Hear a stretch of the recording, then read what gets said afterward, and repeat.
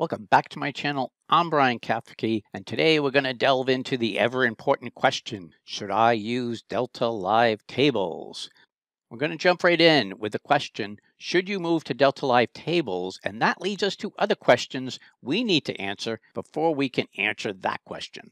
Now, by the way, this is the kind of question that a data architect would ask, not necessarily a data engineer. The data engineer is probably the one who says, okay, the data architect said this is what we're using, and that's it. But the data architect is the one who has to figure these things out. And these are my own opinion. Other people would probably come up with some different items in this list, but I do think that it fits, and I think most people who understand Delta Live tables would agree with at least most of these. The first question I want to ask is your goal to maintain a modern data warehouse? Now, modern data warehouse basically means on the cloud and scaled up. The key element that really drives that, though, is your data structured. So a modern data warehouse is essentially the traditional SQL type data warehouse that was on premises, now in the cloud and scaled out. If that's your goal, then jump to the next question. But I will also add to that, maybe it's not exactly like dimensionally modeled. Maybe you're bringing in things like log files or something else. Maybe it's a streaming source, and you need to clean it up, put it through some transformations, get it ready for another purpose like analytics or machine learning. And in that case, even though it's not necessarily a data warehouse goal, it is structured data that you need to massage and transform and prepare. So what's the other type of data, Brian?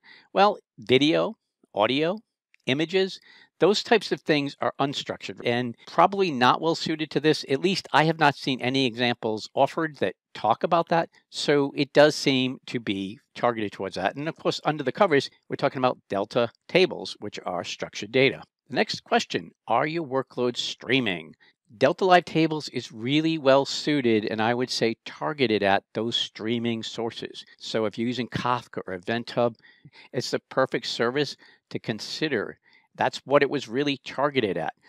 But bear in mind, things like appending files or landing a lot of files together that have the same format, things like that can also be handled as structured streaming and also really benefit from using Delta Live tables. Now, if you're using something like SQL Server tables, Azure SQL, sources that are relational and really snapshot based, I don't think there's as much benefit to using Delta Live tables. You can use it, it can work, but one of the advantages of what DLT is doing for you is it's doing things like setting sync points in your Event Hub and tracking where it left off. And it always knows exactly where it left off and can pick up from there.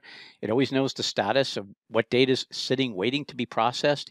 And even when you're talking about flat files coming in, because it has an extra service added on which you can set up, you can treat those just like streaming. But as I mentioned, if you're using something like Azure SQL tables or PostgreSQL tables, whatever, those are completely maintainable data sources that can do any of the CRUD operations, right? Create, delete, or change. As a result of that, it's not going to benefit as much. Delta Live tables doesn't really have a good way to monitor what's happening in your backend database, so it's probably not going to be able to do as much for you. But yes, you can use it and it can copy it. But where Delta Live tables really shines is with streaming, structured streaming, anything that can even sort of emulate streaming, good place to be. Is it difficult for you to manage your ETL, ELT workloads? The question there is, do you have a problem? If you don't have a problem, don't fix it. So if you're going along great, you're using workflows and everything's great and you don't have a problem, you got a nice framework, whatever you're using, then don't feel like you have to scrap everything and rebuild it. That doesn't make any sense. So just because it's trendy and hot and everybody's talking about it, don't throw out what you have and works, because things are always changing. But if you are having problems like, oh my God, there's too many workflows, I don't know where the data is coming from, I don't have lineage, I don't have auditing, then Delta Live tables would be a good thing to look at. Do you require explicit control over your ETL? This is a really fundamental question for DLT because DLT is a declarative framework. What is declarative? Declarative means that you simply state what you want. You state the outcome, not how to get there. And because of that, you are not controlling it procedurally. So it's a really different mind shift from when you're writing traditional kinds of data transformations. You write the code, you run it procedurally, you say step 1, step 2, and you control everything. With DLT, you do not have that kind of control. And in all the videos, presentations, look back at Databricks' own presentations on this, they tell you not to try to take that kind of control because you'll end up messing things up because DLT is not expecting you to try to muck inside what it's doing. It is a very intelligent service that is going to do the work for you. But if you're not ready to let it do the work for you, you're going to have problems. Now, areas where you may need more control than DLT gives you are in areas I think that are heavily regulated industries like banking, finance, investments, and any kind of healthcare where there's HIPAA compliance required. In those situations, you should probably take a close look and say, will we get enough control to be able to use this effectively? And any other special requirements like special logging, or maybe you have a framework that's like an audit balancing control framework or something that you already use, you may want to take a look. Can we use the existing things we've already written within Delta Live tables? Which brings me to my next point.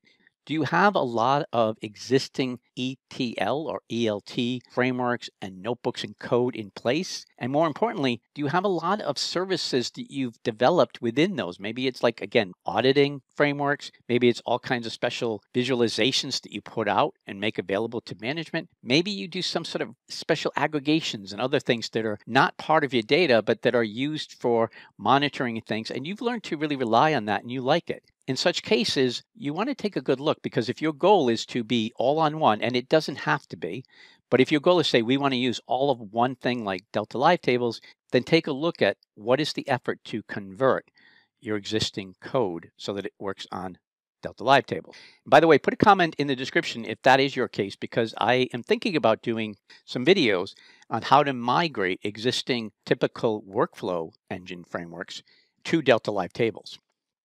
And finally, are you okay that DLT is exclusive to Databricks? Now, what do I mean by that?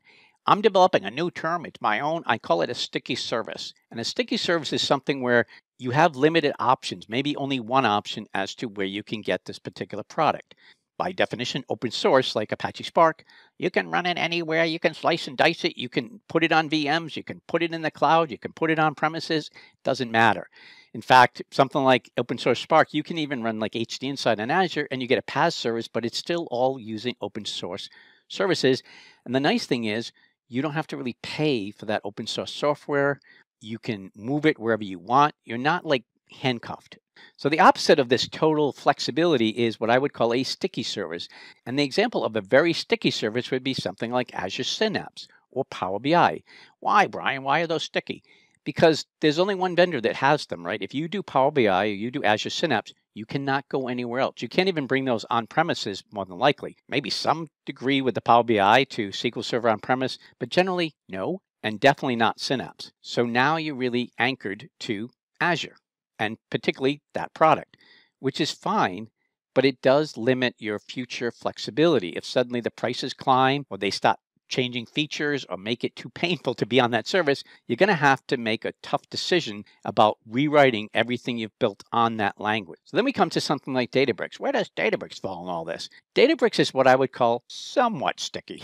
On the one hand, Databricks runs on the three major clouds, AWS, Azure, and Google. That means you have a lot of flexibility right there. Also, most of what Databricks does can be fairly easily, not seamlessly, but fairly easily migrated to open source Apache Spark. Databricks has been really good about taking things they're doing in Databricks and pushing it into open source Apache Spark, including Delta tables and a lot of other functionality. Delta Live tables is not such a case. Delta Live tables is specific to Databricks and will only run in the Databricks service. So if you do build a lot of DLT pipelines and you stop becoming very dependent on it and a lot of complex code all around it, then you may find yourself kind of sticky. In other words, not that easy to move off of Databricks. If somebody said tomorrow, we need to go to open source, it's too costly, we don't like this service, you're going to have to rewrite what you did with DLT. That's it for this time. This, by the way, was a lead-in potentially to do more things about Delta Live tables, but the first place you really want to start is, do you even want to use Delta Live tables? And I don't want that outline of questions to be negative. I think Delta Live tables is great.